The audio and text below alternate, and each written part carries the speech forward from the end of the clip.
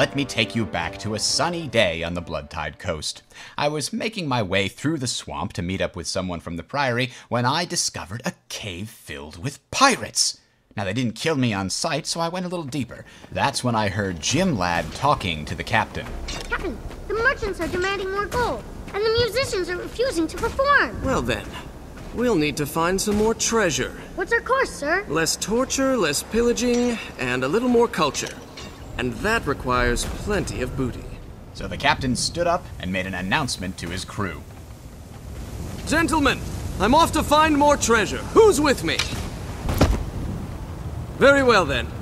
At least I have my loyal first mate. Right? But the first mate was nowhere to be found. Turns out he was just passed out drunk. Aye, Captain.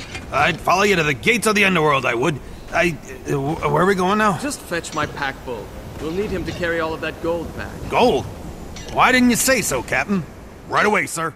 And so began our amazing journey. I offered to travel with the captain as a bodyguard in return for a small share of the treasure. I could think of no better way to spend an afternoon than in the company of these fine gentlemen. Go on then, you worthless, stubborn beast. And so we embarked on our amazing journey. But it wasn't long before the captain called for a halt. This heat is beastly. Jim Ladd, bring me my snuff box. Nothing cools the nostrils quite like a pinch, eh? Captain? We didn't bring the serving boy with us. What?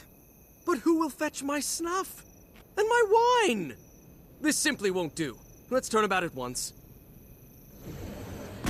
Suddenly, we were set upon by brigands. With my help, the captain was able to fight them off. Those bloody Covington bastards will think twice before they mess with us again.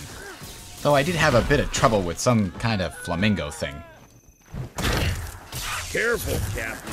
These buccaneers are getting more and more pushy as of late. Aye.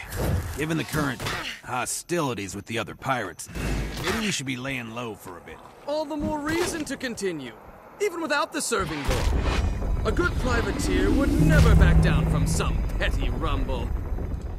The captain was determined to continue. So we fought our way through the swamp, battling brigands, lizards, and a first mate who wouldn't stop whining. Captain, wait! We can't go no further without rest. I'm dying of thirst. I thought you were scared of this swamp. Now you want to stay a while? But in the end, we finally arrived at our destination. Captain, we've been running forever. Where is our treasure? Why, it's aboard our flagship, the Golden Peace. Hey, where is she anyway? Didn't we cast anchor nearby? I had her sunk. Remember? With the treasure aboard the ship and the ship on the ocean floor, no one will ever find it. It was then that I realized that this captain was smarter than any of us had ever realized. What a genius plan! Now, to just dive under the water and collect our treasure. Of course, there were a few issues with the wildlife, but we came out okay. I admit, Captain, it was a fine hiding place for the gold. Still, I can't believe you sunk our ship. Hard to believe that a man of discriminating tastes would have such a firm grasp of naval tactics. But it's true. And so we began our return journey. It was just as perilous as before, but this time the captain had a bad feeling. Something smelled wrong about this place. Oh, when was the last time you bathed, good man? You smell like a filthy pirate. But Captain, we just went for a swim. Surely it's the swamp you smell. Unless... Those bloody Covington pirates! In a last desperate attempt to take what was ours, they set a final ambush. We had a tough time of it, but in the end, we came out victorious. The first mate felt that a celebratory drink was in order. Care for some ale? Ale? That's what you've burdened my poor pack bull with? Ale is a common man's drink. But sir, this here be Bjorn's brew. Finest to be had, and not much left at that. What nonsense. I order you to leave that sludge here. Once we've returned, it's nothing but 20-year-old cognac for us. And so the captain heaved the Bjorn's brew into the swamp and set off home for a celebration. To be honest, I felt like a bit of a nip myself, so I followed, hoping to get some of that cognac he promised. Instead, I was in for something even better. I've returned, and with enough gold to pay for 1,000 drinks. Captain, do you ever think there's more to life than just gold? Of course. There's wine and silk and gourmet cuisine. Shall we prepare another feast for you, Captain? A capital idea. The richest merchants of Lion's Arch could never live like this. I am the very model of a modern pirate general. I've information magical, mathematical, and mineral. I know the queens of Kryta and can cite matters historical. From bloodstones to the dragon spawn in order categorical. In fact, I write my washing bills in old Canthan cuneiform. I'll tell you every detail sewn on Caudicus's uniform. The skills and builds of warfare are essential to my strategy. You'll say a better pirate general has never sat a G.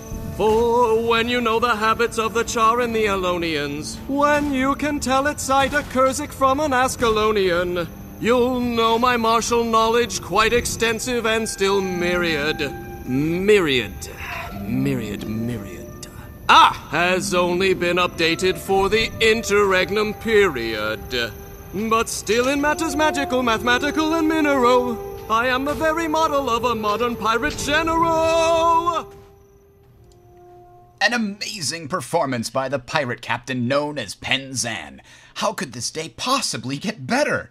I decided to take my leave of the Penzan pirates and headed north. Soon, I came upon a small encampment of a priory scholar and her 2 bodyguards.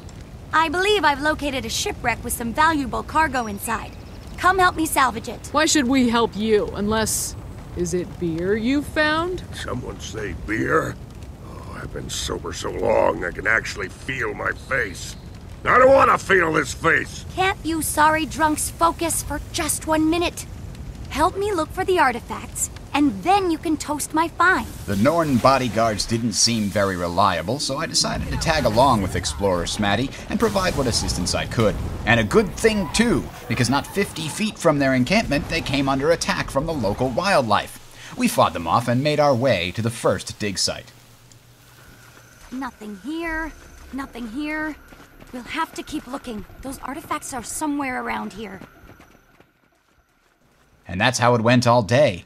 We went from site to site fighting off monsters and pirates, but came up empty every time. It was really starting to affect the group's morale. I'm starting to think this is a fool's errand you've brought us on, little one. And you've made dry fools of us at that. When will we have those drinks you promised us? Now listen to me, you miserable sots. We can return to camp when we have those artifacts, and no sooner. Also, I never promised you drinks. It's as if you've only a single thought between the 2 of you. Finish the job at hand. Explorer Smatti sure would have felt right at home in the vigil. She had an aura of command that kept everyone under control. And so, we followed her to the final site. A site that looked awfully familiar. Just one more Eureka! confirmation We've of how discovered great it. I am. Let's see what we have here. Oh no. No, this can't be right. That Bjorn's brew? Ha ha! You've led us to a treasure of immeasurable value, little one. Bjorn's brew? I thought it had all been consumed years ago. We are in for a treat tonight. I order you 2 to leave that beer be. Oh, what a disappointment. And the moral of the story is, take what you can get. We didn't find any relics, but at least some of us went home happy. But then... Time to sample some of this fine. Let's pour one back in honor of your discovery, little friend. You can stick with one. I won't stop until I can feel my eyeballs pickling. No. This is all wrong. You can't drink my find. What will I have to show the Priory? Oh, a few samples won't hurt anyone. Besides, we have all these other fine artifacts. They aren't going anywhere. I'll drink to that. Or so they thought.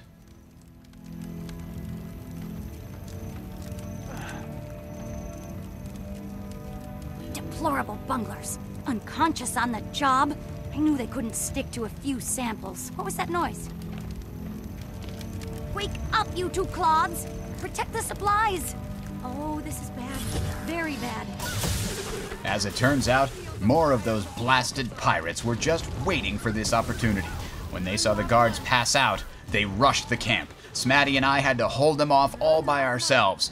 Finally, once the battle was over, the Norn woke up. You've met your better, execrable miserable pirates. This Asura is greater than the sum total of you. Pirates? Did we miss a battle? I'm battling a mighty hangover right now. You drink like an idiot. And that's my tale of Tyria. What about yours? Send us your amazing stories to feedback@talesoftyria.com and listen to the Tales of Tyria podcast to hear the best stories out there, as well as in-depth discussion of news, strategies, builds, and more. www.talesoftyria.com is how you can find us. Thanks for watching, everybody. Have a good one.